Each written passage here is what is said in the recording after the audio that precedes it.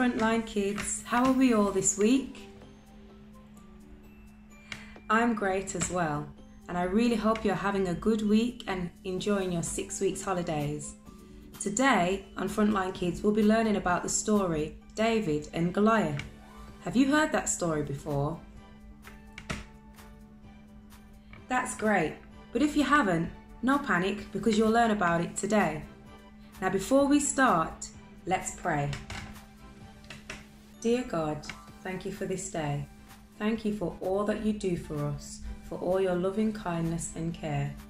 We pray today that we will learn something new in this story that will help us go into our new week. In your precious name we pray. Amen. Who remembers that the task this year is to learn all the books of the Bible? Are we halfway there? Is anybody all the way there? Can any of you say all the books of the Bible in order yet? That's great. I can't wait to hear it when I see you all again. So before we start our story this week, I want to show you two objects. We have a piece of rope and a piece of string. Out of the two, which one do you think would be stronger? The rope or the piece of string? For those of you who said the rope, that is correct. If we were going up a mountain, I really think that we would prefer the rope to be able to hold us because it would be a lot stronger. I don't think the string would be able to do the job. However, a small button like this needs to be able to be sewn back onto our clothes. Do you think that the rope would be able to do the job? I don't think the rope would be able to go through the small holes in order to sew the button back on because it's really too thick. However, the piece of small string is able to go through the holes. Shall we try?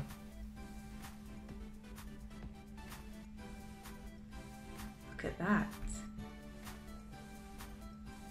So what that really shows us this week is that just because the piece of string wasn't able to do the job of holding us on to go up the mountain, that it doesn't have a job of its own because it's now small and delicate enough to spread this small button back onto our clothes.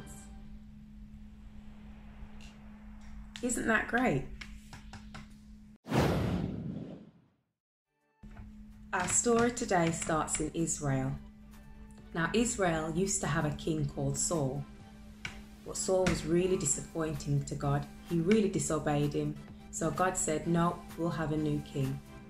God sent Samuel, who was a prophet, to find Jesse and told him that he had 7 sons and one of them would be the new king. So Samuel went to find Jesse and see his 7 sons. And they were all big and strong and tall. But God said, no, none of them. I don't care how big and strong they are. I care about the person's heart. So Jesse went and got his youngest son who was out in the fields tending sheep. And God said, that's him. So David became the new king. Now sometimes later, the Philistines and the Israelites were having a big fight, and the Philistines sent a big giant, big, who can stretch their arms really big, a really big giant to fight. And all the Israelites were scared, but David said, I will fight him, I will take on the big giant. When the giant saw David, he laughed.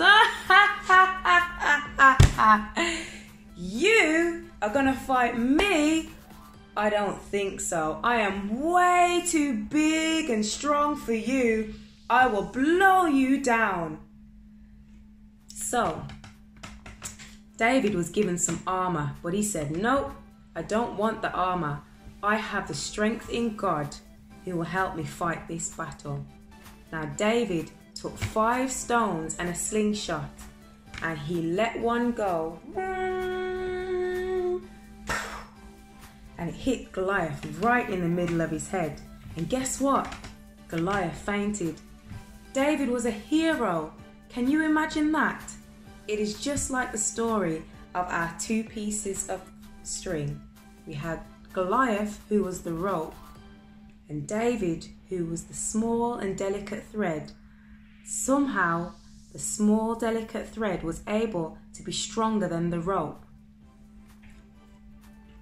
The moral of the story behind this, guys, is that no matter how small you are, with God, you are able to do really big things. So the big idea for this week, based on our story, is that God can do big things, even with small faith. Just like David and Goliath. David was really small, and nobody would have thought that he would have beaten Goliath. But because he had big faith in God, God did big things for him. So while we go on to our craft this week, we are going to be creating David's bag. Now, to create this, you're going to need a piece of paper, piece of string, and some colouring pens.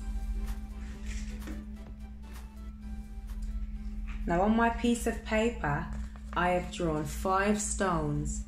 Maybe you can draw around some stones that you find outside in the garden, or you can make a shape of your own stone. Maybe you can even colour your stones in different colours, because stones are not all one colour, but I like the colour black. I then wrote the message for this week on the bottom of my bag, and the message reads, "The battle is the Lord's," and that comes from 1 Samuel verse 17:47. So like I said, you will need a piece of paper, and ask Mummy and Daddy for some scissors to help you cut out the shape of the bag. I then poked some holes through the top, can you see? And I threaded my piece of string through and tied it at the top and made a knot. Maybe Mummy and Daddy can do that for you and help you with that as well. And I don't know where I'll put this. Maybe I'll hang it up on either my fridge or in my room. Somewhere to always remind us of David's bag, that this is all he carried to fight with when he went to battle Goliath. And that reminds us that even with small faith and even small items, they can do really big things.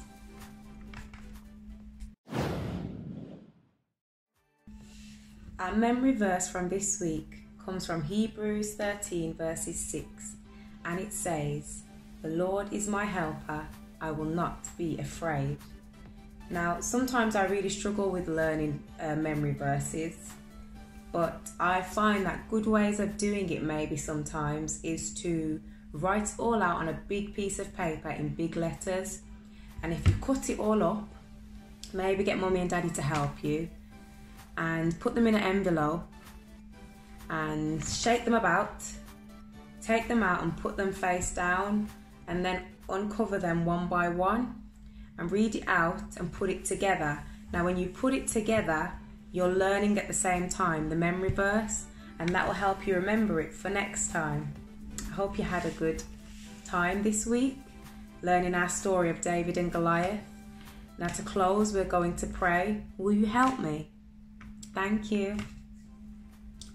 Dear God, thank you for this week.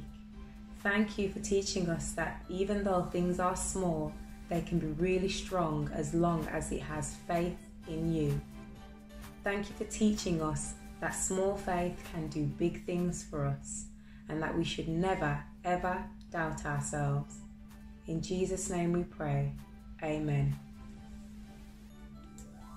Now, before we go, I want to remind you that we have some information and some activity sheets for you to do.